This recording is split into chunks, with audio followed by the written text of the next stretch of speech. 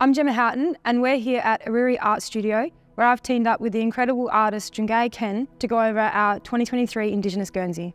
So Tjunkaya, we're back here at the studio where we met last year in 2022, and where I asked you to collaborate with me in the 2023 Indigenous Port Adelaide Guernsey. Tell me a little bit about yourself. Well, I'm from the AP Whitelands, but I've been living in Adelaide my whole life, specifically this area, Port Adelaide. I've been brought up doing art, like surrounded by art. Recently just started taking it more seriously in the past year, which was around the time that I first met you.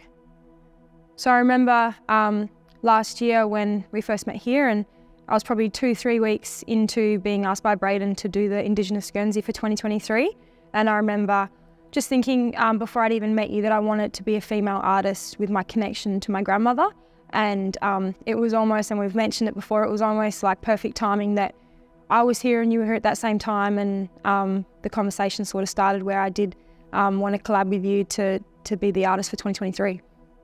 Yeah, so when you had asked me, I knew straight away what I would paint, and because I thought it would actually represent really well. I had been given a jugurpa from my eldest cousin sister who gave me the story, and so this was the first time I was able to paint it, and it was about two sisters, so I thought the story would go really well. So can you tell me a little bit about the story and how that's shown on the Guernsey?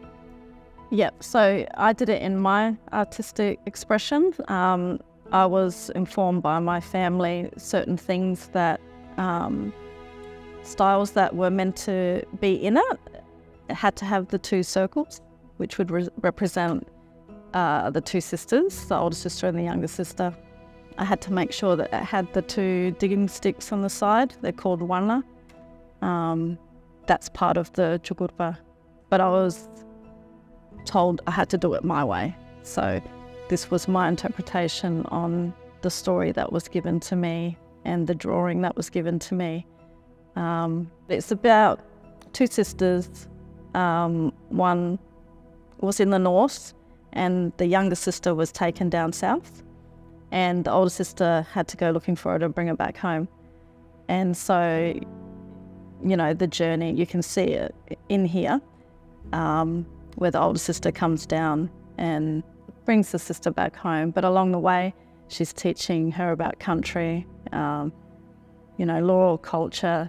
And I thought it would go perfect because it's about sisterhood, and, you know, it was for the women's Guernsey. So for me, it just made sense. Yeah, for those people who don't know the term jugurpa is what I don't know what abide by. It's their law and culture. It's our connection to country, our song lines, our kinship systems. We have to abide by our stories and song lines and pass them down, and it's really integral as part of our culture.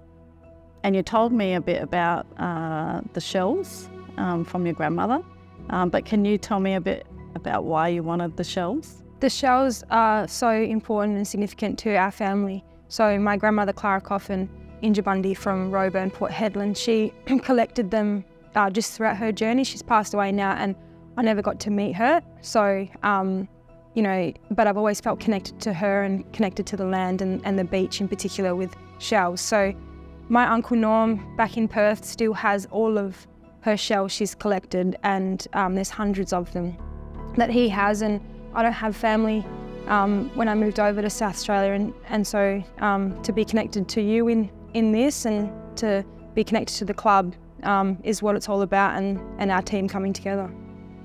And I think, like, when you told me about the shells and then how it came from your grandmother, that's when that conversation started, where I said, this is my story, it actually comes from my grandmother, which, yeah, I thought everything keeps tying together, and yeah, I really liked how it came out as well. Yeah, it's incredible. And it's your first Guernsey, my first Guernsey, so I'm so proud of it, and thank you so much for being involved with it. Yeah, thanks for having me.